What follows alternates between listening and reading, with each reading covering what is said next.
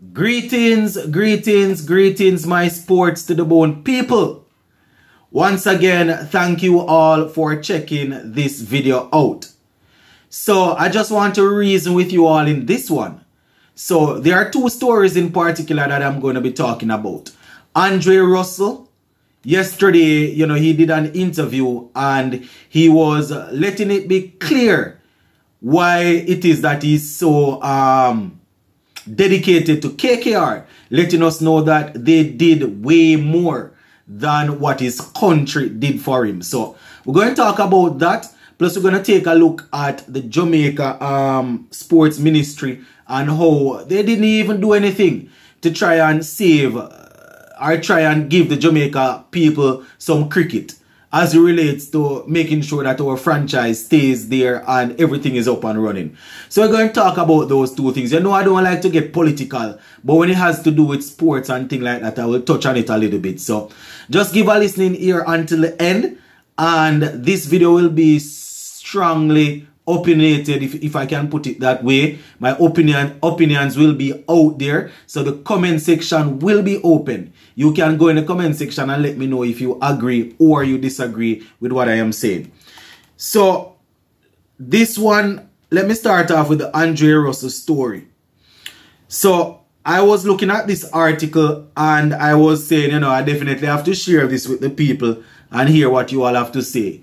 So the headline says, even my country didn't invest that much on me. Right? Russell's explosive KKR revelation in savage dig at West Indies. So in the article they go and they give a background. I'm going to just go to Russell's exact quote. They give a background letting us know how important Russell is to KKR. Even though he's not firing in this season, he's still one of their most high paid player. He's still highly respected and all of that. So let me just go down into Russell's conversation here, because it's you can look at it in many different ways. Russell saying that his country don't invest as much as what KKR invests in him. He needs to remember that KKR didn't take him up at the grassroots level and put him where he's at. It's because of the investment that was made by CWI throughout the rankings, while he would have been picked up like that by these franchise. And I'm not too sure if he should be expecting a powerhouse like an IPL franchise. I'm not sure if you should think that West Indies should be able to compete with something like that. Whether it is monetary, where he's paid, or, taking care of his medical expenses and stuff like that. So let me just go down into what Russell said, because it's really interesting, my viewers and subscribers.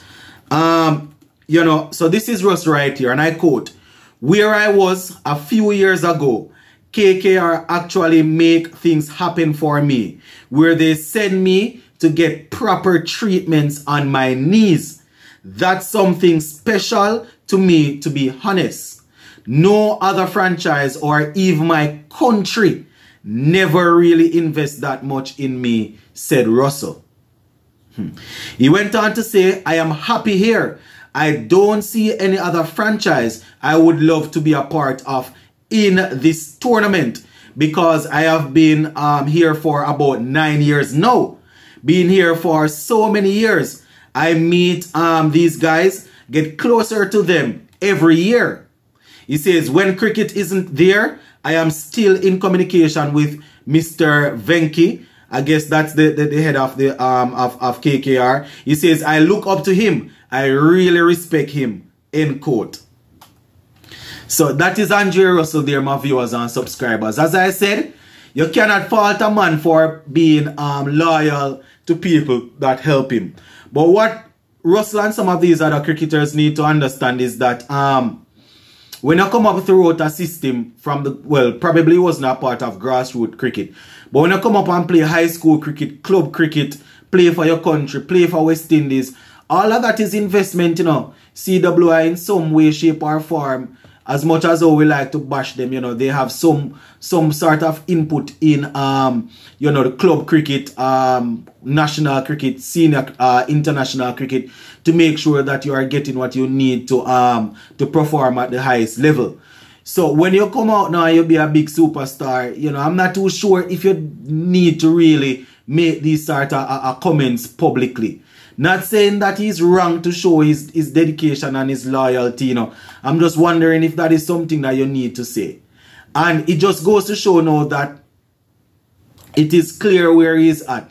He's pretty close to the end of his career right now. So he's just calling it how he sees it. And that is why I always call it how I see it.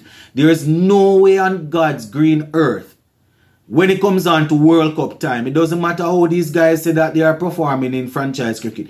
If they neglect West Indies cricket throughout the year or throughout the years, in my opinion, there is no way these guys should just walk back into the cricket above the guys that are there grinding throughout the years leading up to the World Cup. I know that the fans of these guys sometimes cannot see it clearly, and it's just my opinion still. Probably they are seeing it clearly and my opinion is wrong. But you see, as I said, you cannot fault a man for wanting to show loyalty. But I don't know if you necessarily need to come out and talk about the franchise cricket doing even way more than what your country would have done for you. Because these guys pick you up when you're already an established star or established cricketer, if you want to put it that way. You understand? And the only reason you became such an established cricketer is because of the fact that you would have come through the ranks of West Indies cricket. If you look at even professional football, you understand, these guys that play for their country, they are making a whole lot of money playing for their clubs. And you don't hear them come out and talking these sort of things. People run up and down, and once it's international cricket season, once it's international football season, I mean, the majority of the top flight football leagues go on pause so players can go out and play for their country. The top T20 leagues not going to do that, it seems. But at least, man, you don't need to really say them things still, in my opinion. So it just goes to show that CWI needs to be careful what they do. You know, you don't want to go out selecting people that they pledge allegiance to different things other from international cricket. Most of the guys that are coming through will probably eventually do that, but you know, just work with who is working with you right now. I don't know if I like that comment by Russell, but I just wanted to share that with you all. The comment section is open. You can let me know what you all think about it. So the final thing that I want to talk about, my viewers and subscribers, is the fact that you know, when I was listening to the interview on Sportsmax a couple days ago, they were talking about the Jamaica Tallawahs and why we aren't getting any game and why the franchise is like that.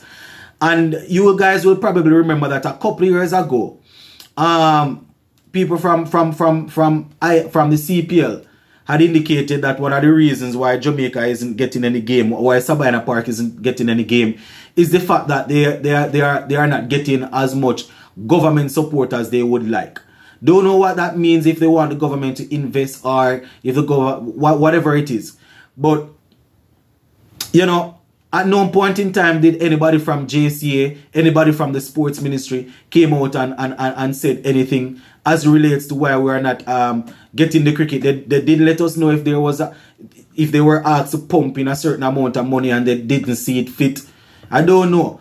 I'm not too sure if revenues made from cricket like that goes back into the sports ministry anyway. So probably they don't want to invest like that. But you know, we are still not sure why it is that every other place getting the cricket and we are not getting it.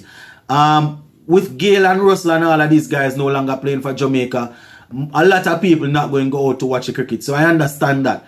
But from a government perspective, or from a government standpoint, in terms of the sports ministry, we haven't heard anything. You understand? The biggest thing that in the Caribbean where cricket is concerned, you understand, franchise cricket is concerned, CPL, we're not getting any game for a couple seasons now. We are the defending champions and we're not getting any game, and you don't hear anybody come out and say anything. Simple means that, you know, these people are not plugged into what is happening. So that is why I'm saying that even though we are calling out the Jamaica Tallawahs franchise, and we calling out all of this and calling out all of that. The so-called sports ministry need to be called out. So I just thought that I would throw that in there. And I'll be in the comment section to hear what you all have to say about that, my peeps. So go and leave it right there for now. Big up on yourself and stay safe. Zane?